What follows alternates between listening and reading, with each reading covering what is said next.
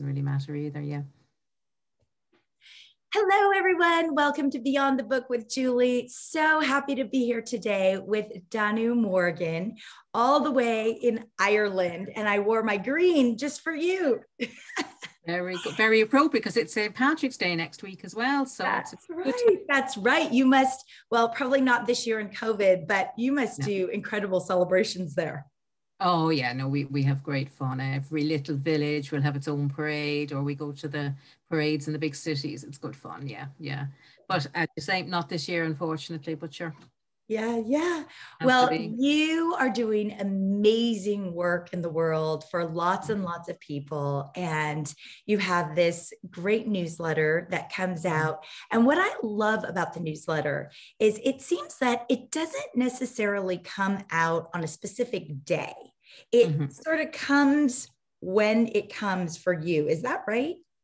Well, it's supposed to come out on a specific day, but life being what it is, no, it doesn't always come on a specific day, but that is more accident than design, we'll say. Well, I will tell you, for in my ideal world, I'd be much more organized than I am, but for my life, it always feels like you read my mind and you sent it on the day that I needed it and on the exact topic that I needed. Wow. Well, so I've always been amazed. I mean, truly. And this is over years I am talking about. Yeah. And so I feel like it's a true connection between you and I and the newsletter that you send out. But did the books come, or did one of the books come before the newsletter, or did the newsletter start first? I think the newsletter came first, but in fact it would have done because I set up a website in 2008, if I remember correctly, for the Daughters of Narcissistic Mothers website. And I had no intention of writing a book. And then I was doing the newsletter and that was grand. But then the UK publishers, Darton, Longman and Todd, contacted me and asked me, would I write a book? And I went, oh. And I thought about it and I went, oh, I suppose I could. Because I originally had thought all I had to say was on the website already, but I had been learning and reading and corresponding with Daughters of Narcissistic Mothers. So I did have more to say in a book. And so I did write it, and the rest is history, do you know? My second, so that's my first book. Yes, that was your first book. Yes, You're Not Crazy. Yeah. It's Your Mother. And you see the symbol of the bird freeing from the head-shaped, which I think the designers did an amazing job, didn't they? Because escaping from narcissism is exactly like that. It's the cage is our own mind, the way she programmed us, and what we can escape, you know? So that's the message, which is great. And then the second book is actually the first 100 newsletters. So it's, you can get them all in one place. There's 270 now, I think, something like that. But the first 100 are in this book. So it's both. The book was before and after, and because of the newsletter. I see. And there's also a third book. Show us that one. This is called To the Unloved Daughter, and it's notes from your inner mother. And the point is, it's the mother, if you had one who loved you, this is what she'd be saying to you. So it's notes to inspire, encourage, even sometimes a bit of cracking the whip and saying, well, why aren't you doing the things you're supposed to be doing? But in a loving, supportive, want to see the best of you way, rather than the shaming way that our mothers did. So they're my 3 books so far on narcissistic mothers and those of us who are their daughters. And tell us, how did you, if you were raised by a narcissistic mother and you heard many negative messages and many messages of control and emotional confusion, how were you able to write this third book about, letters that a daughter who didn't have this kind of upbringing would have? That's a very good question. I suppose I wrote what I would have liked to have heard. And between being raised, I should say, by my narcissistic mother. And when I say my narcissistic mother, just to clarify, she was never diagnosed or anything. It's just my best explanation for what was going on. So we'll just say that for shorthand, but just to say that is just my opinion and it could be wrong. But anyway, since been raised by that mother and writing the book, I had my own child. who I raised, and I tried to raise in a very different way. So I suppose I had practice saying the things, if not from practice hearing them. Did you, when you were raising your child, at first, did you find that you were raising your child the way you had been raised and the only mother you knew? And how did you break that cycle? Very good question. One of the things I was very clear I wanted to do as a mother was to breastfeed. And Ireland traditionally has very low rates of breastfeeding. It's not in our culture at all. And so even before I had the baby, while I was pregnant, I joined a wonderful organization called La Leche League, which is actually an American organization, which has branches here and indeed all over the world now. And I joined because I wanted information and support about breastfeeding, and I absolutely got that, and it was wonderful. But I also got, which I had not even realized I would get, the most amazing modeling of how to be a mother. Because the kind of people who became leaders or who stayed around to be were very involved in caring mothers.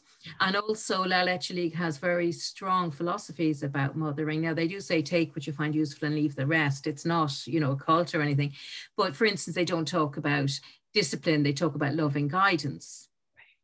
And more than just being aspirational, they really do teach. They have conferences, they have books, they have all things to teach you good parenting skills.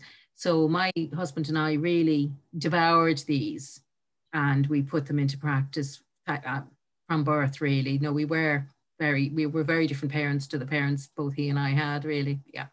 So incredible that La Leche League was there right at the beginning of your journey, and you realized these are the lessons I want to learn and be able to take with my child.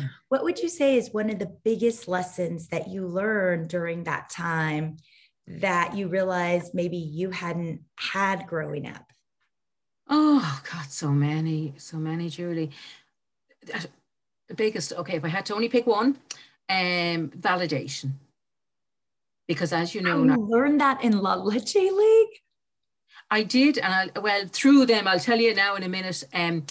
Because as you know, our narcissistic mothers invalidate us. No, you don't feel that. No, you shouldn't be upset. You know, all the things. Whereas through La Leche League, and as I said, they have a very good library of books. And the best book, I think it should be law that every new parent is given a copy, is called How to Listen So Kids Will Talk. It's the other way around, actually. How to Talk So Kids Will Listen, and Listen So Kids Will Talk. Yes. Again, written by Americans. And that was highly recommended by La Leche League, and I read it, and they taught us about validating. And so if a child is upset, you don't necessarily give them the ice cream before dinner. It's not about, you know, letting them run wild, but you say, look, I understand that you really, really wanted the ice cream, and I know you were just thinking how good it would taste, and I can really, and you just basically meet them where they are. And the relief, and you could see if they get frustrated and upset as they're being validated, it just, you can see their whole demeanor change. It's just, yes, you know, they still don't have the ice cream or whatever, running out into the road or whatever the thing is they want to do that they can't do, but they at least are understood. And I remember my son, it's a boy, he could say frustrated before he could say frustrated. He used to, about 3, he'd go, I'm so frustrated. Because, you know, if he was frustrated, which at 3 you often are, we'd be saying, I know you're very frustrated that you can't do that. And so at least it just to be understood is the biggest gift. And it's something I try and give myself even into adult life now. You know, if I'm feeling something, just to be my own wise mother and say to myself, oh, you're feeling very sad now about this, and or whatever the thing is, and to friends, and just to witness, I suppose, and validate. Yeah. It's hugely powerful for us all. And I think because for those who were brought up by a narcissistic parent, they could lack validation, well, for many reasons, but would you say that they also have a hard time even hearing and feeling their own emotions because they've been told for so long that either they don't matter or they're wrong? Oh, completely. I mean, one of the narcissist's greatest tricks is a thing called gaslighting, which I'm sure you've heard of, where they just rewrite history. And I never said that. You're dreaming, you're imagining it. Which is completely head-wrecking because it means we can't trust our own reality. So that sense of not being able to believe ourselves or to trust our own emotions and feelings, it's such a human right, and it's stolen from us. And that is one of the things we need to get back, I think, as we go on this journey to healing. And through all of your research and writing these books, what are a few of the ways that you have found work best for you and others you've spoken to? Well, again, the validation, as I just described out of that book, to sort of tune in and as you're feeling something, and if you can label it, that's really powerful. And of course, as at our stage, we have a bigger vocabulary than a 3-year-old would have. So we can have nuance. Okay, you're disappointed, or you being me, but you'll talk to yourself. I know I hear you. You're disappointed there, and you're a bit annoyed, and whatever. And one of the tricks as well is to allow all emotions. All actions aren't permitted, but I think all emotions are. Even fury, it wouldn't be appropriate to hurt somebody, but you can feel anger at them if it's justified. So you just describe the emotion to yourself, and if you can't, sometimes it's even hard, but just then to describe the bodily sensations, because emotions are called feelings because we feel them. Yes. Usually the feelings tend to be in our body in a line from our torso to our lower stomach, usually, as a rule. So if you tune into your body and you go, okay, oh God, yeah, no, it's this, it's just under my rib cage, and it feels solid, or it feels burning, and it will have a description when you tune into it, or a block in my throat, or it manifests in different ways. So you just describe that to yourself, and as you bring your attention to it, it kind of makes peace with it, instead of it being this overwhelming amorphous sensation that's happening that you don't even know what it is. You're quantifying it, and that helps, I think, to take the power away. Yeah. And when I say power away, I mean the stress away, because emotions, I often think as well, are our messengers to us. They're our friends just trying to tell us something. Now they can get the wrong information. One of the things a lot of daughters of narcissistic mothers suffer from is guilt, where they shouldn't. Guilt about not seeing their mother, or guilt about not seeing their mother as often as the mother wants, or whatever. So that emotion of guilt is telling you you're doing something wrong.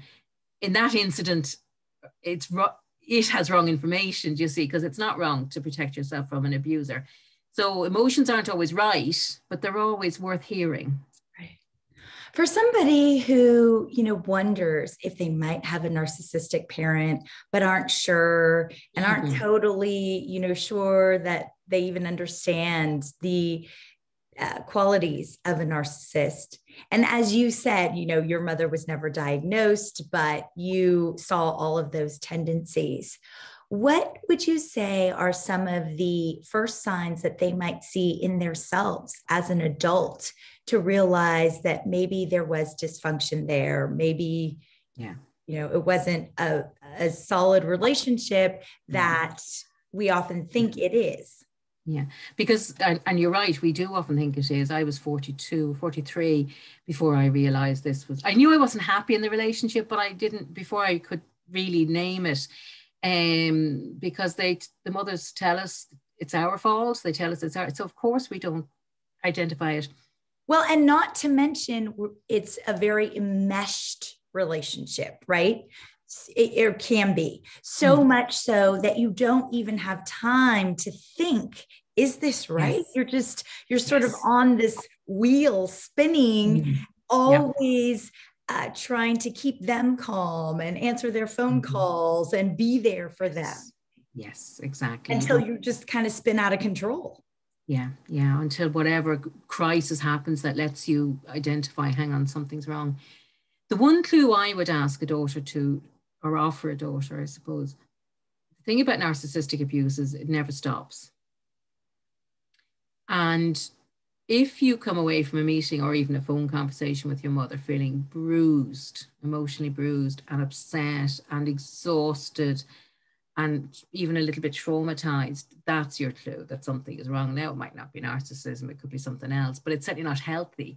The way with healthy people, you come away from a conversation with them feeling energized and you've just had fun, or even if it was a tough conversation, say it was somebody very genuine that's going through a tough time, and you're tired because you had to support them, but at least you're not bruised and you're not don't feel less than for your, you know. So it's not that everything has to be fun and chat to be healthy, but it has to be respectful to be healthy, I think.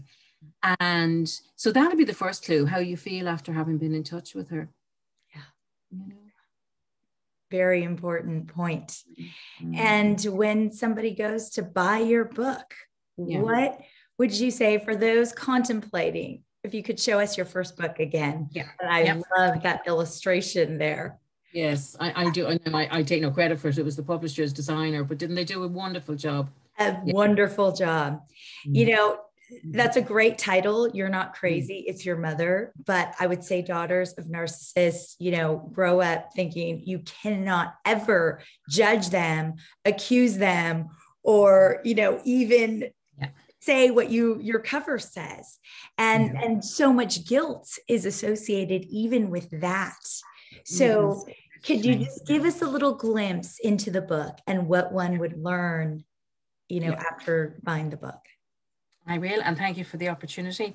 I called it You're Not Crazy, It's Your Mother, because in my experience, the number one thing daughters of narcissistic mothers say when they find out is, oh, it's not me, I'm not crazy. Because they thought a huge weight lifted, huge. And that is one of the, I think, is the biggest abuse that the mothers, these narcissistic mothers do for us, that they teach us that we're crazy, because it's like they create their own reality and insist we live in it. It's crazy making, of course, but it's not us that's crazy, it's our mother. And then underneath the subtitle is Understanding and Healing for Daughters of Narcissistic Mothers. But I didn't put that title first because I wanted it to be for women who didn't yet know. This is, you know, who are asking the question. This gives the answer. And again, it doesn't pretend to diagnose anybody, but gives checklists. And the number of people, Julie, who write to me after reading this and say, oh my God, it's like you were living in my house. Like, you know, and the thing is as well, these narcissists, they like to think they're so unique and wonderful, but they're actually very, very predictable. And it's like they all have the same playlist. So when I'm writing about what narcissistic mothers do, it's not surprising that's what many, if not most, narcissistic mothers do. So it's about anybody who has a bad relationship with her mother, the answer.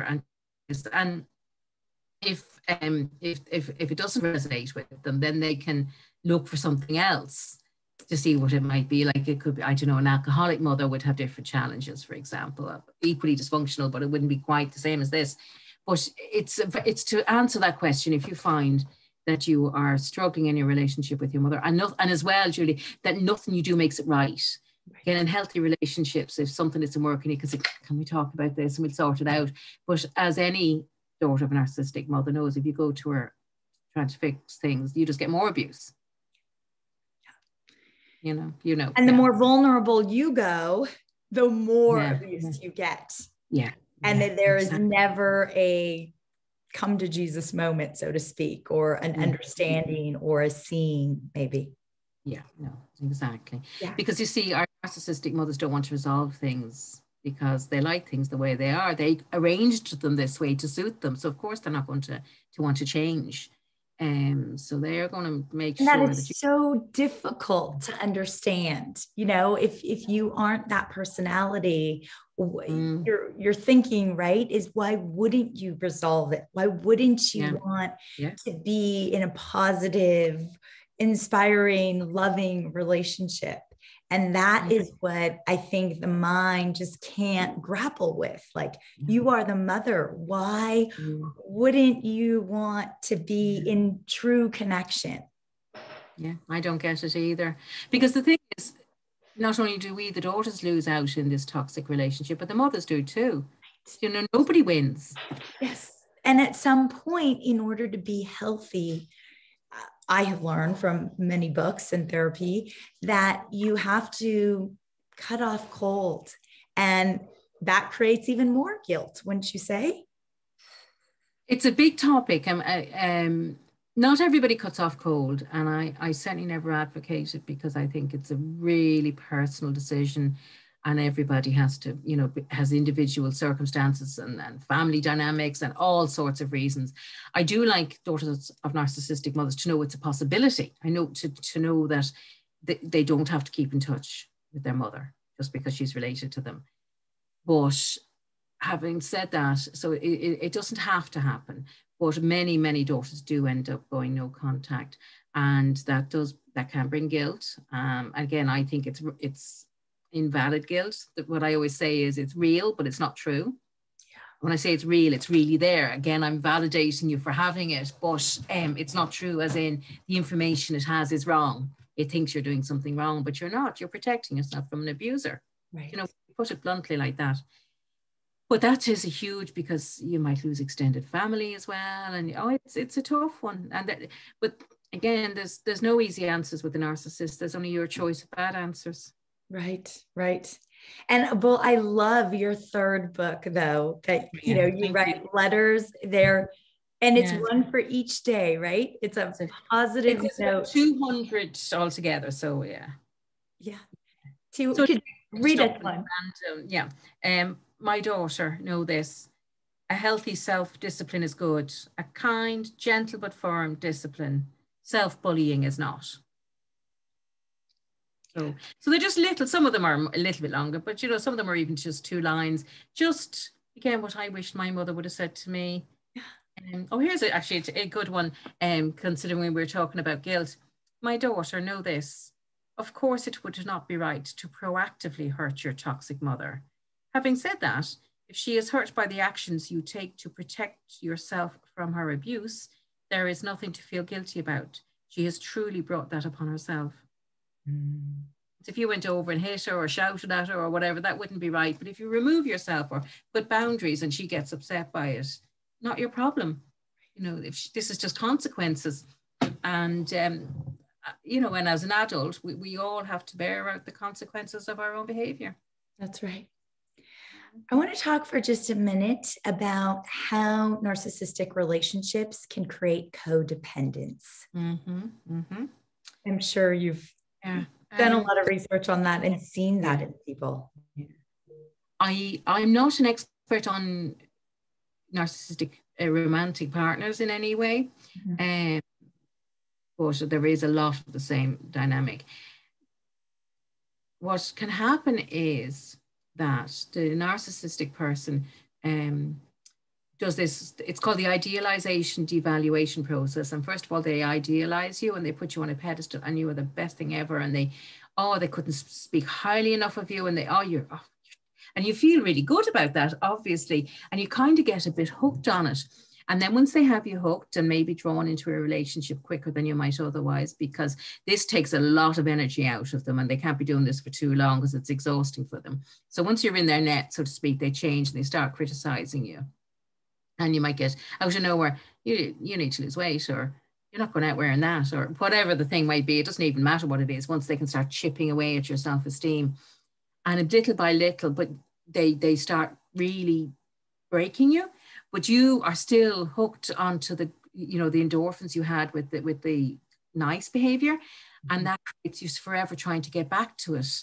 And that creates that codependency where you're desperately doing whatever you can for their little bit of approval. And they will every so often give little crumbs of approval because they need to keep you playing the game. Right. But they'll be crumbs compared to the torrent of abuse, and they'll be very infrequent. And that is the toxic dynamic. Now, it's slightly different for narcissistic mothers because we're born into captivity, so to speak. Yes. We don't have to get the idealization process. They can go straight for the devaluation. But if we start to pull away, as you're saying, she may well then turn on the charm. She may well turn on the viciousness. They all have different tactics in a way.